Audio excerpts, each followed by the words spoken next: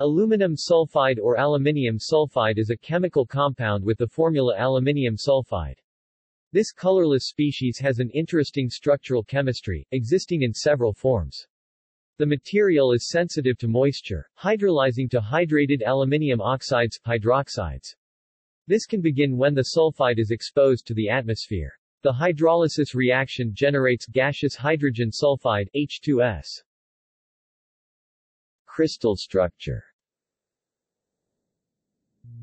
More than 6 crystalline forms of aluminium sulfide are known and only some are listed below.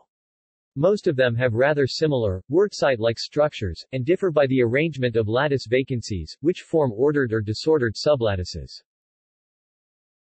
The beta and gamma phases are obtained by annealing the most stable alpha aluminium sulfide phase at several hundred degrees Celsius.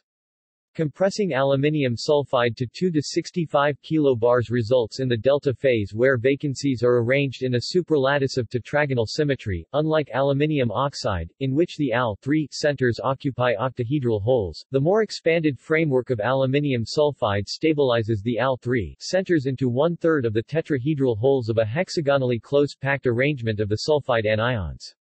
At higher temperature, the Al3 centers become randomized to give a defect wurtzite structure, and at still higher temperatures stabilize the gamma aluminium sulfide forms, with a structure akin to gamma aluminium oxide. Molecular derivatives of aluminium sulfide are not known. Mixed Al-SCl compounds are however known. Aluminium selenide and aluminium telluride are also known. Preparation. Aluminium sulfide is readily prepared by ignition of the elements 2Al plus 3S aluminium sulfide. This reaction is extremely exothermic and it is not necessary or desirable to heat the whole mass of the sulfur-aluminium mixture, except possibly for very small amounts of reactants. The product will be created in a fused form. It reaches a temperature greater than 1100 degrees Celsius and may melt its way through steel. The cooled product is very hard. References.